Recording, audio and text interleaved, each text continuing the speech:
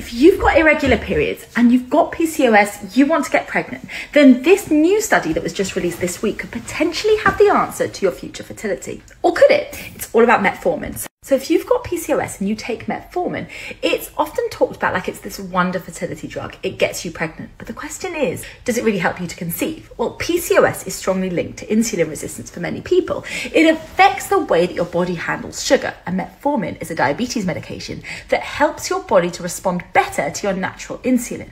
So if you improve your insulin sensitivity, you are more likely to ovulate more regularly. That can lead to more regular menstrual cycles and potentially a better chance of getting pregnant, as well as it helps with other metabolic risks in PCOS. But it doesn't cure your PCOS, but it can help you to see a more regular cycle and enhance your chance of natural conception. So this systematic review and meta-analysis looked at women with PCOS who took metformin before and then continued it after conception. And what they found was actually there was higher pregnancy rates in that group compared to people who had a placebo or no treatment. So they were more likely to get pregnant if they took metformin.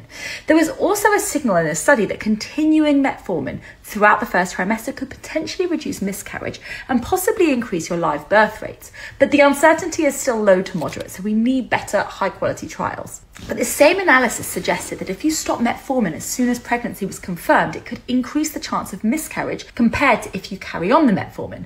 So that improves your pregnancy rates if you carry it on throughout the first trimester.